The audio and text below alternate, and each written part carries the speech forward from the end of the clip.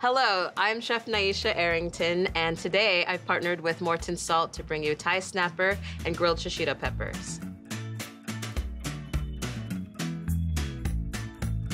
I'm going to grill a fish in banana leaf today with Morton Salt.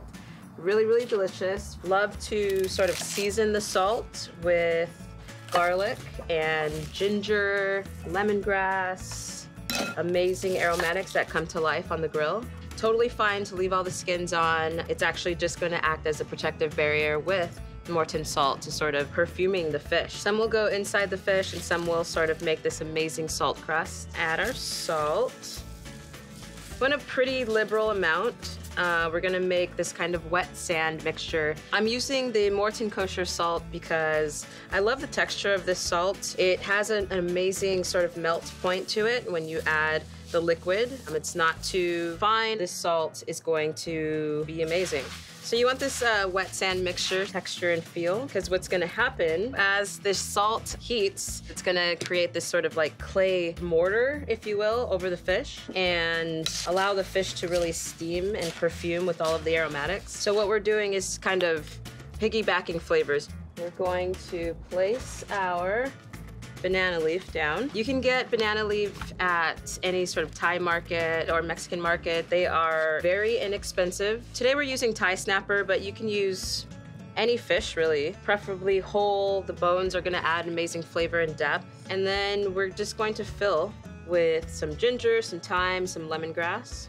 We also want to make sure that we season the cavity of the fish, very important. Always wanna layer the flavors. Always seasoning as you go. You can also add a few slits if you want to pre-portion. To wrap the fish, I tend to put it towards this sort of end of the banana leaf, and you just create an envelope. So a few things are going to happen. The banana leaf is going to protect the fish and allow it to sort of steam when we add our salt pack to it. And you can just place this on a sheet pan.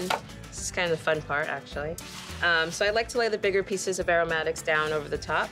So we take our sort of wet sand salt mixture. Now we're just kind of going to pack this over and it'll stick together. So easy, fun, simple, delicious. I love to cook fish like this and it's a great way to entertain. So pretty, so delicious. This is going to create a sort of salt crust. And then it's fun, you can sort of chip away at it.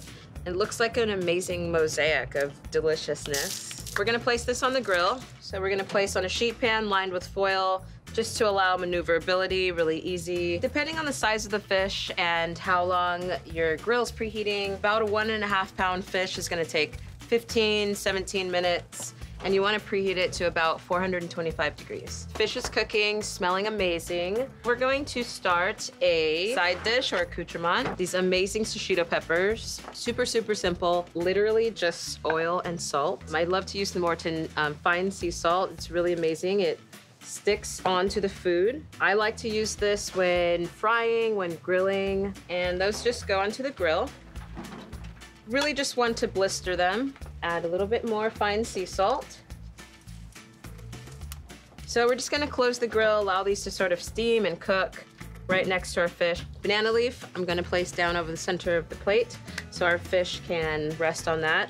I like to put a little bit of like olive oil or oil on it just to make it beautiful and shiny. It's going to pull the shishito peppers off the grill. Peppers are charred, delicious, smell amazing. I'm just going to add a little bit of finishing of sea salt over the top and a little bit of lime zest. A beautiful way to sort of use the entire fruit. Believe our fish is done. Yes, looks amazing. Just by looking at it, I mean, you'll see the salt will definitely have formed this crust. Now the fun part. Smells amazing. Steam is coming out. The fish is definitely cooked through. The aromatics are nice and sort of wilted. They've had a chance to permeate the fish and steam and become very delicious. You can use any aromatics really. You can totally switch up. So we pulled away the banana leaf. It's steaming, delicious. It smells amazing. Now we'll just use some of the banana leaf to present the fish. We'll finish with a little bit of lime juice. They love acid with fish. I have amazing fennel pollen here, so I'm going to use that. Fresh herbs are always nice as a sort of background flavor. A little bit of Thai basil and our amazing shishito peppers. These just have some of the fine sea salt, a little bit of lime zest. Really perfect summer grilling. Takes no time at all. Our delicious Thai snapper has a little bit of the Morton coarse sea salt. We're gonna finish with some olive oil and my favorite part. Oh my gosh, it's perfect. Absolutely moist and amazing. Phenomenal. I really hope you guys try this recipe. It's super simple, a few steps, some amazing salt, and great for summer entertaining.